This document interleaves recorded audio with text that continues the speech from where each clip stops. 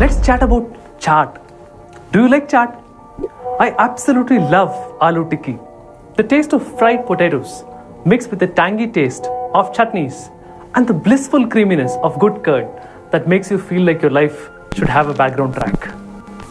Now, imagine a chaat without the tangy flavor of the khatai. You know, the dry mango powder? Or the sour taste of green chutney.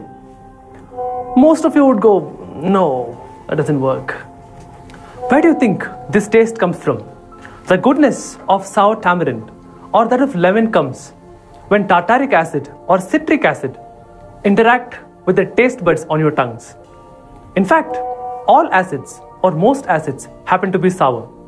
That doesn't mean that the next time you see an acid in your lab, you should taste it. No, that's not what is being advised here.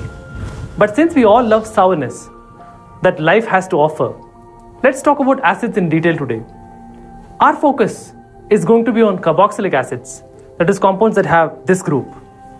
The most widely used acid is acetic acid, which is mainly used in the formation of vinyl acetate polymer used in paints and adhesives.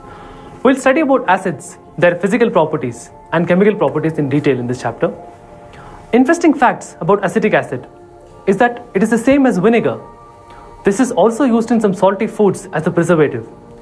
Look out for Eat 260 the next time you buy a mayo or tomato ketchup too. To keep learning with such engaging videos, download BYJU'S, the learning app today.